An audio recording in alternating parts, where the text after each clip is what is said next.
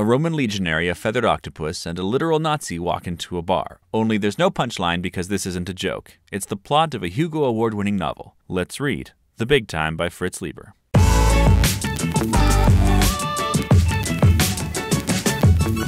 2017 is a year I've devoted to catching up on past Hugo Award winners.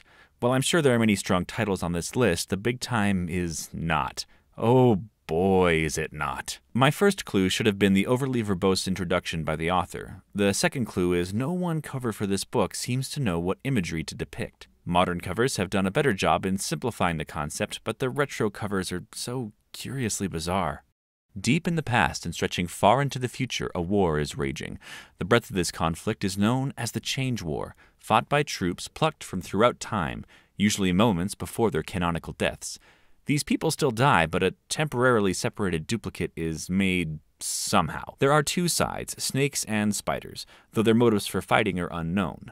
This mishmash of troops fight in other battles throughout history, placing Hussars next to Navy SEALs and, for all I know, Vikings alongside even more Navy SEALs. As a result of these battles, disruptions to the timeline are constant, and many participants struggle with memories that may or may not be true anymore. Victory at Waterloo one week could also mean a horrific loss when the battle is fought again and again. There's even mention of the United States losing to Axis powers and being occupied by Nazis for a time, and oh, I get it, this book just became relevant again.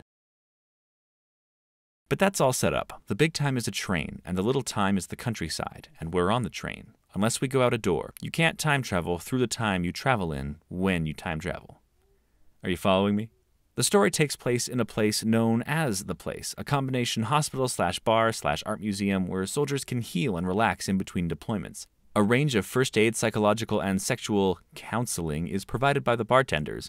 Greta is our main character and entertainer, a host to a recent batch of returned infantry. In actuality, she's an observer, and a poor one at that. Really more a camera without a lens. The book could be changed to third-person omniscient from first-person, and it wouldn't have made a difference. Did I mention Greta's boyfriend is a feathered octopus? Look, there's a Nazi in this book, and he's on our side. That, of course, is the tricky part. It's never clear what being on the side of snakes or spiders really means, an observation that the characters themselves are aware of. It highlights a separation of motives between people fighting the war from the commanders who deem it necessary, and it may be the book's sole strength. The parts I got the most out of are chapters where our heroes navel-gaze over pints. There are some wonderful ruminations about war and death. I'll try to share a few, but they're incredibly long and might not make sense out of context. It's great to be a Faust, even in a pack of other Fausts. It's sweet to jigger reality, to twist the whole course of a man's life or a culture's, to ink out his or its past and scribble in a new one, and be the only one to know and gloat over the changes. It's sweet to feel the change winds blowing through you and know the pasts that were, and the past that is, and the pasts that may be. It's sweet to wield the Atropos and cut a zombie or unborn out of his lifeline, and look the doubleganger in the face and see the resurrection glow in it, and recruit a brother, welcome a newborn fellow demon into our ranks, and decide whether he'll best fit as soldier, entertainer, or what. It's even sweet to have change death poised over your neck, to know that the past isn't the precious, indestructible thing you've been taught it was, to know that there's no certainty about the future either, whether there'll even be one, to know that no part of reality is holy, that the cosmos itself may wink out like a flicked switch, and God be not, and nothing left but nothing. There's a lot of good writing in this book that is destroyed by some awful storytelling. The Big Time is problematic as it contains the literal objectification of women. The place provides female companions called ghost girls. How they come to this consensually is never explained, and so I assume that it isn't. Ghost girls are vacuum packed into envelopes and stored in the bar's back room, which leads me to another problem. Numerous whimsical technologies are crammed onto every page. As many words are given to the technology as are given to the ruminations on war. If I haven't spoken about the characters, there really isn't much to say. Greta has a feathered octopus boyfriend. They like to cuddle. The Nazi likes to exclaim German catchphrases. The middle of the story stops being interesting as soon as it tries to create any type of plot, dissolving into overripe mush by its end. The characters are trapped in a cardboard box and there's nothing for them to do inside it. In the end, much significance is lost scrambling to defuse a nuclear bomb that is brought into the place by other visiting soldiers. Also, one of them could be a traitor. Yeah, no, it's peril without substance, as the let's talk about war aspect is tossed aside in favor of a needless MacGuffin. All things change and we change with them might be the message of the story if it wasn't so muddled. Maybe it's a metaphor for how rapidly the world changes, I don't really know, because that is a literal message. I cheated and took the passage directly from the book. Perhaps there are some sentimentalists who would rather die forever than go on living in a world without the summa, the field equations, process and reality, Hamlet, Matthew, Keats, and the Odyssey.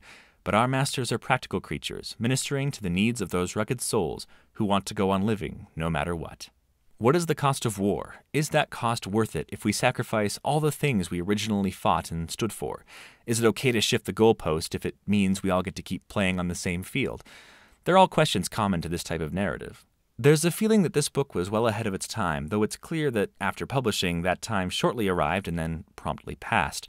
In 1956, the Korean War had only been over for a few years, and the Vietnam War had only just begun. It seems likely that these conflicts gave rise to the ideas in this book, ideas that needed time to ferment and much more time to brew.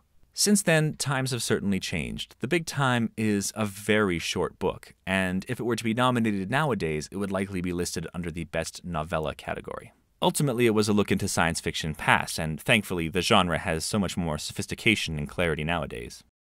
Ah well, on to the next book.